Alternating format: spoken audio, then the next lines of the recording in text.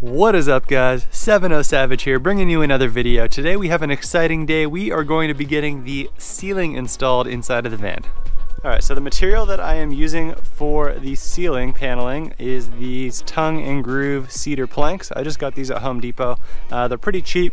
They're 1/4 inch thick. And as you can see, they have the little tongue and groove so they can fit together. So the process here of getting these cedar planks stuck to the roof is pretty straightforward. I have a bunch of these little magnets that I got on Amazon. They're neodymium magnets.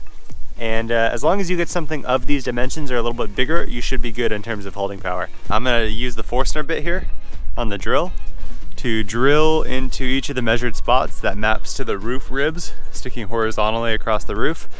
And I'll place a magnet in there with some glue, and that'll keep this guy stuck up onto the ceiling. You're also gonna need something like this, an energy drink. I personally chose a yerba mate, anything like a Red Bull, or something with high amounts of caffeine and other stimulants to get you through the day. One of the cool parts about cedar is that it's ridiculously light. I mean, this could be a sheet of cardboard if you were blindfolded.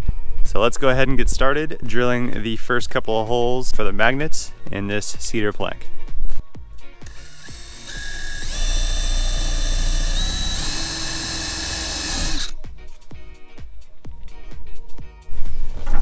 All right, so we got our first pine board here. For now, before actually gluing the magnets, I just stuck them on with tape. Alright, so as you can see right there, it just clicked right into place and it holds pretty well. Alright, so I just finished the first couple rows of planks here in terms of cutting them to the right length and gluing the magnets into the right spots so that they connect to the ribs. Let's go ahead and put these into the van and see how they look. Looking pretty good. It's pretty strong. I mean, obviously if I pull on it, it's gonna come down, but that's kind of the idea so that I can access the wires above whenever I need to. So lesson one learned along the way here, it's actually better to drill these holes with the Forstner bit not as deep as at least I was originally drilling them. I have them about a 1/16 of an inch deep here. That allows the magnet to stick up about, another 1/16 of an inch, and it sticks much better to the rails across the top of the roof.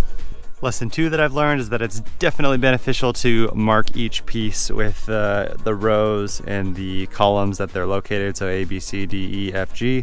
I'm at G right now, and then 1, 2. It's actually pretty beneficial to use only 2 slats per column, I guess you can call it. If you do 2 pieces and you kind of stagger, like the short piece on that side for one column, the short piece on that side for the next column, then it allows the structure to be quite strong. Another tip here is cut the pieces a little bit long on the side that goes towards the front of the van.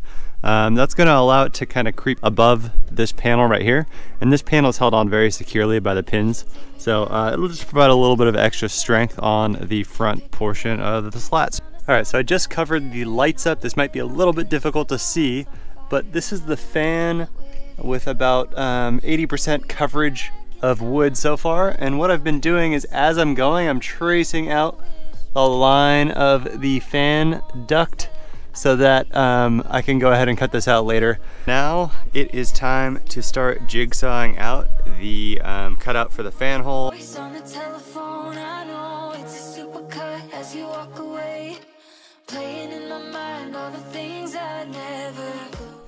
Alright guys, moment of truth. It is time to see if the fan cover fits in the hole that we traced out.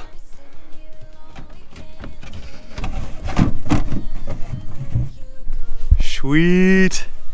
So obviously I still have to cut it to the right height here, but the fan cover fits perfectly. Alright, so now I have 6 of these puck lights that I want to drill holes for in the ceiling panels using this circular hole saw bit. After sanding the inside of that hole, I can just drop the puck light in and it fits nice and snug into this plank.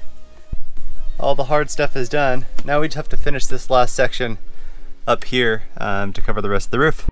Alright guys, we finally made it. The entire roof is cut out and templated for the ceiling here. It's all stuck on with magnets, temporarily with tape. And fun fact, we ended on column P. P for psyched, so get psyched. Time to pull all these guys down and onto the fun part, staining it.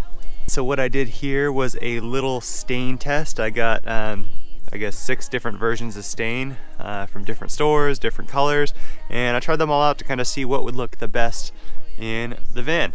So I have a Minwax dark walnut here, which is decent. It's probably hard to see, but it's kind of yellow in person, a little bit too yellow for my liking. I have a Varathane dark walnut. It's not very dark. A Varathane espresso, surprisingly still not very dark. I have a Varathane Jacobian here. Also don't really like the color that much for my application. I got this stuff on Amazon. It's Simon. I got the dark walnut color. I was actually about to go with this. This is the second coat. This is the first one coat. This is 2 coats. This one actually looks pretty good against like my floor here and with my walls and cabinet color. But then last second I tried this one from Home Depot. It's a Varathane Premium. The color is called Kona. And this one looks by far the best in my application. It matches the floor really well. It's nice and dark. It's gonna give the exact look that I'm going for. So before we can actually get to staining, we have to sand down each one of these planks individually. Each plank has a exterior facing surface and an interior facing surface. Only one of them is actually finished. So for the one that's going up against the roof itself, the one that you're not gonna see, I'm probably gonna do kind of a rough sanding, maybe with some 120 grit. Get it smooth enough so that I can apply a sealant to it, but it doesn't need to be smooth enough to look perfect. And then this side, the finished side, is already actually finished pretty well from the factory, but I am going to go over it with a 150 or a 180 grit just to get that nice final polish so that it can soak up the stain really well. It's going to be quite a bit of sanding today. So, got the headphones on and going to be jamming out.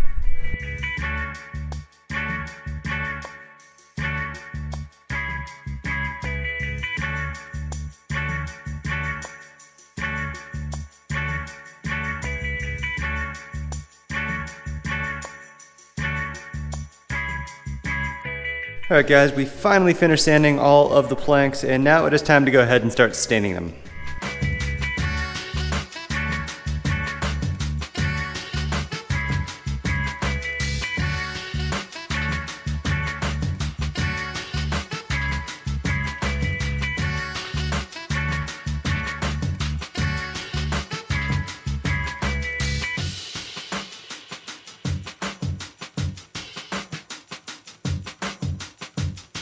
Staining is f***ing brutal, holy cow. It's very time sensitive, so you have to wipe it off within 3 minutes or else it comes out inconsistently darker with the rest of them. Overall, I think it came out pretty good. All right, so now that we're done with staining, the next thing to do is coat it with a little bit of sealant here. I chose to use polyurethane. All right, so at this point I have all of the planks sealed on both sides. There's 2 coats on the back side and there's only 1 coat of sealant on the front side.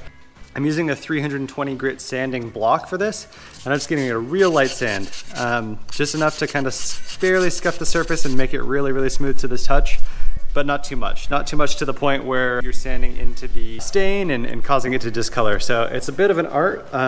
Let's see how it turns out. So I actually snuck in 1 final coat. I ran into a problem that I didn't even really realize was a problem. I actually stumbled on this by accident, but I was originally using brushes that look like this. And then for my last coat, I ran out of brushes, so I went back to the hardware store and got a brush that looks like this. There's actually a massive difference in these 2 brushes in terms of how they can apply polyurethane. Essentially, this brush is very flimsy, very weak. I got a whole pack of these things for like $1.50, whereas this brush on its own was $3, and it's just way sturdier. It allows you to put just a very, very thin coat of polyurethane that's equally distributed, whereas this one you have to kind of lay it on thick for it to even stick to the wood at all. So buy a brush like this for your coats of polyurethane and you're gonna end up with a much better finish. So with that more expensive, thicker, denser brush, I was able to get that final 10% of perfection out of the final coat here. As you can see on these pieces now, the finish looks really, really good. It's just super glossy smooth. It almost feels fake. Like that's how smooth it is. All right, very quick test fit. I placed all the magnets in the locations that they're going to be in. There's no glue in them yet. Just making sure that A, I have enough magnets, B, that the holes are still the right size, and now we are ready to go. So before committing to the epoxy, I actually tried 3 different adhesives out based on some research online for how to glue magnets to wood. I tried super glue, just regular Loctite super glue. This is like they call it a flexible adhesive. I'm pretty sure it's like some sort of silicone adhesive, but it says industrial grade. And then the epoxy. This did not work at all. These came off like pretty much within 24 hours. This one seems to work decently. Actually, it's in the wood right here. But when I left it out for a few nights, one of these actually came off, which frightened me because maybe it has to do with kind of condensation and stuff like that, which there will be a lot of in the van.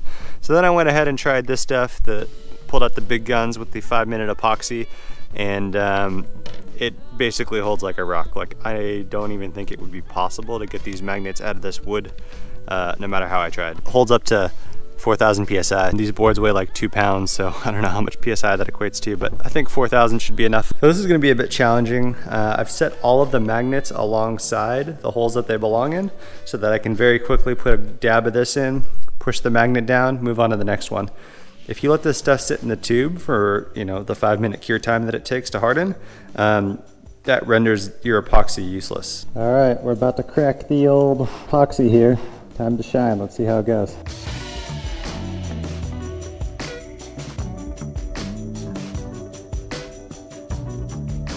Good news, all the magnets have dried, all the epoxy has cured. They worked out really, really well actually. Out of all of these planks here, only 2 of the magnets didn't adhere. And both of them were actually due to my fault, not due to the epoxy. One of them I put on way too late. I realized that the epoxy had cured and I forgot to place the magnet, so I came back like 5 minutes later and tried to shove it in. Obviously that didn't work so well. And then the other one, I simply just forgot to put epoxy in it at all. So that one didn't stick either, surprisingly. Now I have all these planks laid out on the floor in front of me, kind of in alphabetical order of where they're actually going to be in the van. So it is time for the final hurrah, and I am going to start placing these planks back into the van. All right guys, so I am super psyched about this. It is time to reveal the ceiling. Donna. Donna, Donna, Donna. Boom, shakalaka. Here we go. Ceiling is 100% completed. I am super stoked with how it turned out. It looks, dare I say, professional. Professional for an amateur, at least. This is kind of how it looks with everything else in the van.